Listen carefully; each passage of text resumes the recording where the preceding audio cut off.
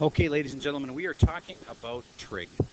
And what I'm about to do here is just a little lesson for worksheet 4.1 that's going to help you to understand how to do this worksheet.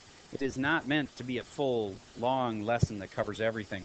I'm going to kind of just cut right to the chase, and here's how you are doing these kinds of problems. All right, so first of all, on worksheet 4.1, we are asked to, for each angle, to draw the terminal side of the angle and the correct quadrant. Well, first of all, you got to understand what the terminal side of an angle is. So I'm going to make, that's the starting side of an angle. And then the terminal side, I'm going to make this kind of pinky colored line. And so if I were to take this line right here and open it up, now I've got about 30 degrees, 60, about 90 degrees. That's if it's in degrees. Okay, but if I'm talking in radians, this is like half of a pi, and this is a whole pi. A pi is like 180 degrees. So I think if we started talking about 180 degrees, you'd understand that.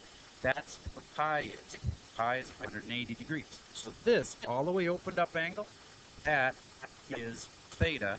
That is our central angle. And that, in this case, is pi. All right, so where the heck would 2/3 of a pi be?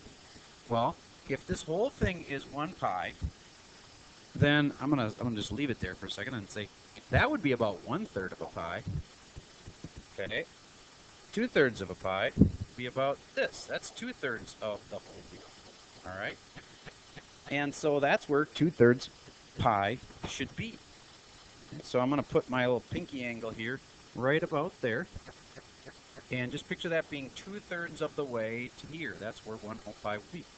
All right, so 2/3 pi.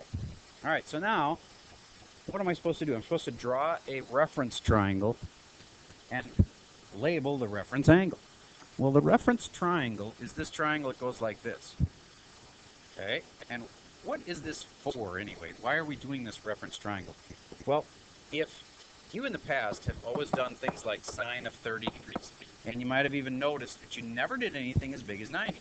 You always were working in triangles, and so the angles couldn't be bigger than 90, right? And in fact, they couldn't even be 90. So they had to, at most they would work up to like 89.9 degrees. And as soon as you went over that, you just couldn't do it anymore. Well, the problem is we have to be able to do things like sine of 120 degrees. So how are you going to do that when you don't have a triangle that has an angle as big as 120? Because if it's a right triangle, the angles have to stay less than 120. So that's why we're making these reference angles, because you can do a triangle that has an angle of bigger than 120, or as big as 120, for instance. So if the angle goes to 120 like this, so this is 120 degrees, also known as 2 pi over 3, then your resulting triangle here that you get, this reference triangle, that triangle helps you answer the question, what would sine of 120 degrees be?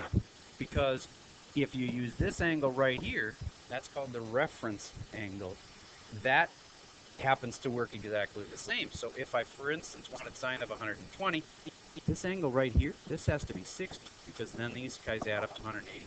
So that happens to be exactly the same as sine of 160.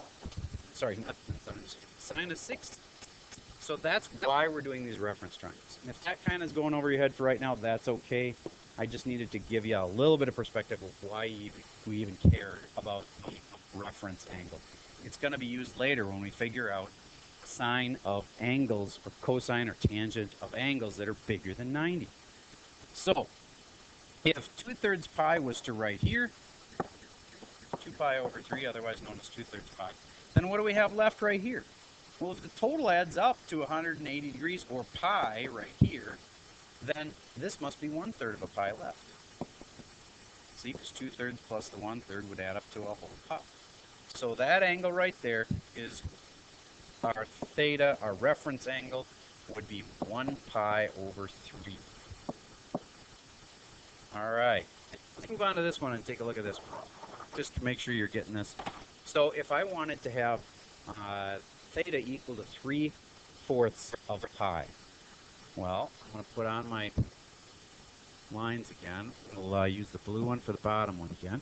So there's my initial side. My terminal side is going to be this one. And how much do I want it open? I want it to be second here.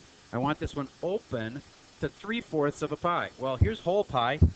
So this would be 1/4 of a pi, 2/4 of a pi, 3/4 of a pi would be right there. All right. So if that's 3/4 of a pi, then my reference triangle is this guy right here. And what is its angle right here then? Well, if this was 3/4 of a pi, then this what's left is 1/4 of a pi. All right, so there's my reference triangle, and I have labeled the reference angle. All right, that's how you do that kind. Now, I'm going to move on to the next type of problem here. What if they're negative? Well, a negative angle goes the opposite way. So for instance, this one, if I have my starting side and my terminal side, remember when I was opening it up before, I was always going like this way. That'd be like 30 degrees, 60 degrees, 90 degrees, or we got to get you used to radians here now. So that would be half of a pi or a whole pi, okay? What if I go this way? This could be like -30, -60, -90 degrees. Or as you're getting used to radians, this would be negative half pi. This would be negative a whole pi because I went around the bottom here. That's what makes it negative. All right. So where is negative pi over 3? I like to think of that as 1/3 of a pi. Do you get what I'm saying here? That this is 1/3 of a pi. And if the whole pi goes all the way around, 1/3 of a pi will go like this. Okay. So there is negative 1/3 of a pi. And now, what's the reference triangle for that one? Well, it's like this. In fact, this triangle actually works. All right, so my angle, I'm going to pause just a second here. Okay, I'm back from the pause. Basically, this is my reference triangle, and my angle is 1/3 of a pi. It's not negative 1/3 of a pi just because reference angles have to always be positive. All right, so this, if I was just to ask you, does that look kind of like 60 degrees to you? It should look like about 60 degrees to you. Would you have ever said that looks like negative 60 degrees? Because if you remove the context in which we drew the angle, you would just say, oh, that's a 60-degree angle. And if that's a 60, this is probably a 30, because that's a 90. Because you always like a 30, 60, 90 triangle when you're drawing these things. So, bottom line is, that angle right there is 1/3 pi, otherwise known as pi over 3, and it is positive because in a reference triangle, you never use negative angles. All right, so let's try one more over here. Let's look at some 14. Also one of these kind with a negative angle given to us at the beginning. And if I start my angle with my initial side, it being this blue one here, and then I say this pinky one is going to be my terminal side. So then if I open it up, again, let's think in terms of radians. This would be 180, otherwise known as pi radians. This would be half of a pi. This is 1/4 of a pi. Where would 5/4 of a pi go? Well, I would start by saying the fourths. This is 1/4 of a pi, 2/4, 3/4, 4/4 of a pi. See where I'm going with this? And 5/4 of a pi would have to be up here. And so the angle's really wrapping around here. It's going to there. And that's what negative 5 pi over 4 would be. Now, this angle that's left, this is the one that's going to make my reference triangle. Okay? So if that's my reference triangle, then the little angle I have is right here.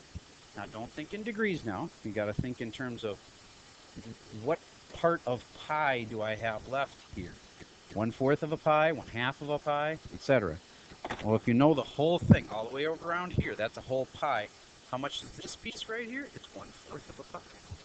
Okay, so here's my triangle, and this piece right here, this angle right there, would be 1/4 of a pi, or pi over 4. All right? And the back side, or no, I'm sorry, this is tomorrow's worksheet. So I guess that's all I got for you.